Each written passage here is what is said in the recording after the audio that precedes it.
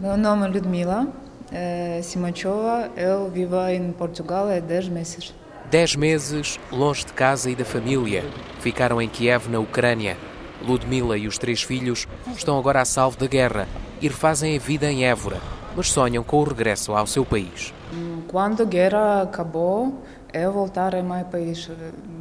Sim. Quer voltar? Quero voltar, sim. Já arranha o português, ainda que troque o tempo dos verbos, mas sente-se mais confortável com o inglês. Esta refugiada ucraniana e os filhos deixaram Kiev, onde residiam, no início de março de 2022, poucas semanas depois do início da invasão russa do país. The war started 1 year ago, but for my people, 24 February, it's like always 24 February. It's not finished today. I don't know how many time, how long it's war start. Yes, for me, when I come in Portugal, I don't plan stay 6 months or 10 months. But now I see my country, for example, today, I know in Kiev put rocket in my city, in my area. If I come, I don't know what's happened when I come in Kiev. I live this now, I adapted, I learn language. Now I finish level A1, A2 Portuguese, and I try speak and adapt it and find new friends for my family, for my children.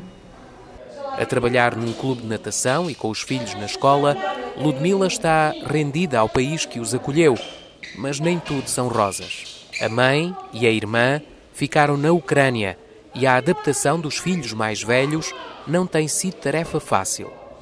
My children in school in Severin have only 3 classes: Portuguese language, English, and physiculture.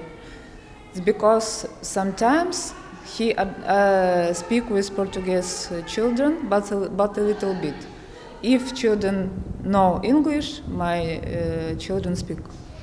But about friends, now it's difficult because many friends, of course, stay in Ukrainian. They speak in telephone or online. Yeah, my children speak with old people, but didn't have friend in school yet. But my young son, it's